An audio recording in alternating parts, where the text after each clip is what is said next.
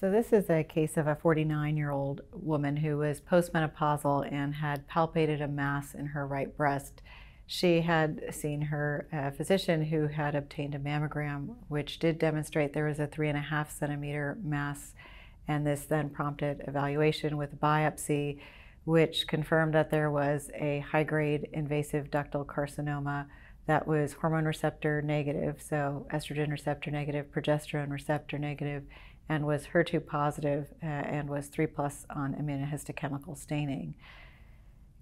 Given that she had a HER2 positive breast cancer, the decision had been made for her to get preoperative therapy, and she had received docetaxel in combination with carboplatin and trastuzumab and pertuzumab for a total of 6 cycles.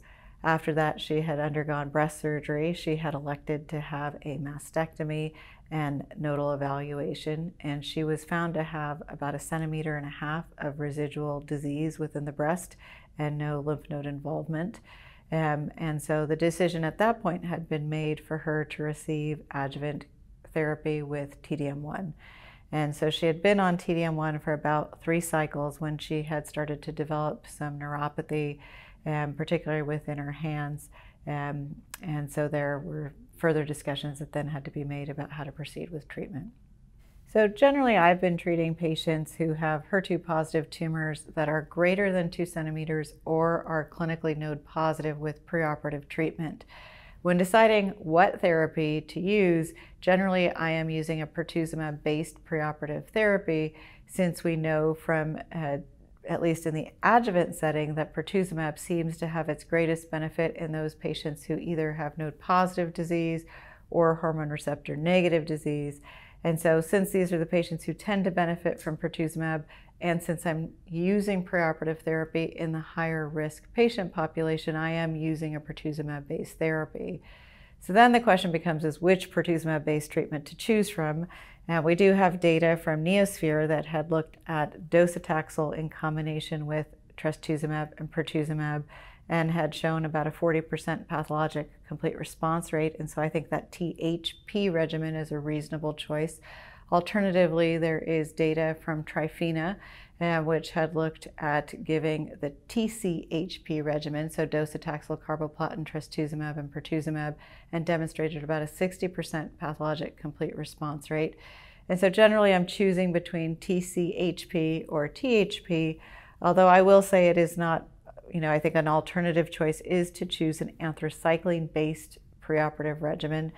So some people will use ACTHP as another treatment choice, but generally I am trying to pick a non-anthracycline-based treatment in the preoperative setting. So I think in this particular patient's case, TCHP was a very reasonable preoperative approach.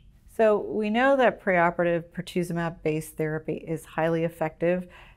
So about 40% of patients achieve a pathologic complete response with THP, and about 60% of patients achieve a pathologic complete response with TCHP. We do, however, know that patients who have hormone receptor negative HER2 positive disease will achieve higher rates of pathologic complete response than those patients with hormone receptor positive HER2 positive tumors. So for example, in Neosphere, we saw a 26% pathologic complete response rate for hormone receptor positive HER2 positive tumors, compared to about a 63% pathologic complete response rate in hormone receptor negative HER2 positive tumors. So having residual disease is more common in those patients with hormone receptor positive HER2 positive tumors. There is data to suggest that patients who have residual disease do have worse prognosis than patients who achieve pathologic complete response. So there was a very nice meta-analysis that had been done and published by Patricia Cortazar that had very cleanly demonstrated that, particularly within the HER2 positive patients, achieving a path CR was associated with better disease-free survival than those patients who failed to achieve a path CR. We also have data from Neosphere that showed that patients who achieve a pathologic complete response were disease-free at 5 years in 86% of patients, compared to about 75% of patients who had residual disease. And this was also consistent with data from NeoAlto, so showing very similar rates, again suggesting that patients who fail to achieve a path CR do have worse prognosis. So I do think that this piece of information is critical in better understanding how a patient's long-term disease outcomes are going to be.